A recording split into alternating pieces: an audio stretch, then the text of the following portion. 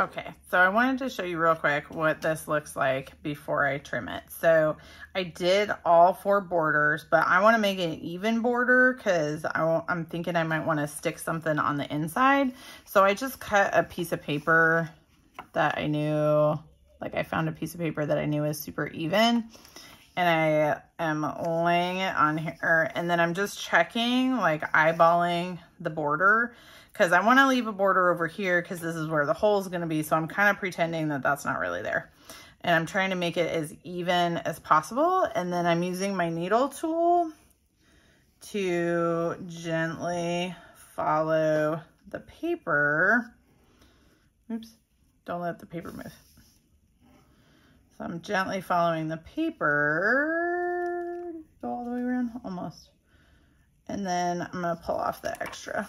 So that way it's got like a nice even border. So I'm just gonna like cut it. And I know like I haven't baked it yet or anything.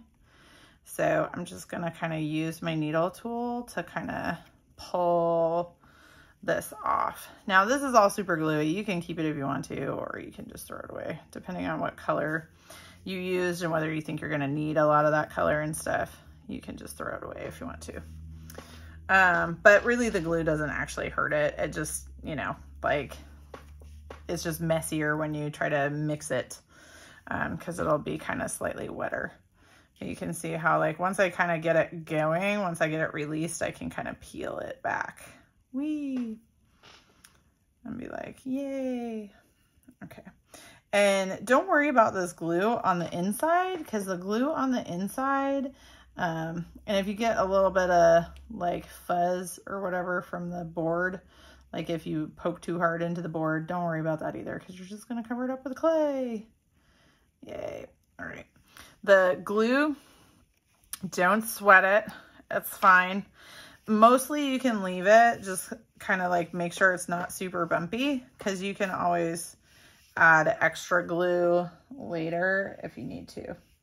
But so now I have a really nice even border. So if I wanted to do something like I was showing you with like the curly cues and stuff, or if I had a slab that I had made with, I had done the canes, and I wanted to put canes inside here, then I could make it really nice and flush.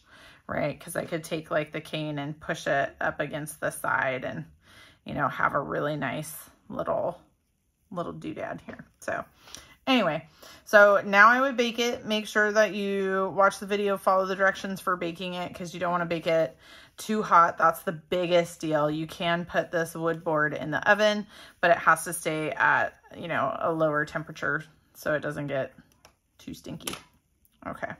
All right. Thanks, everybody.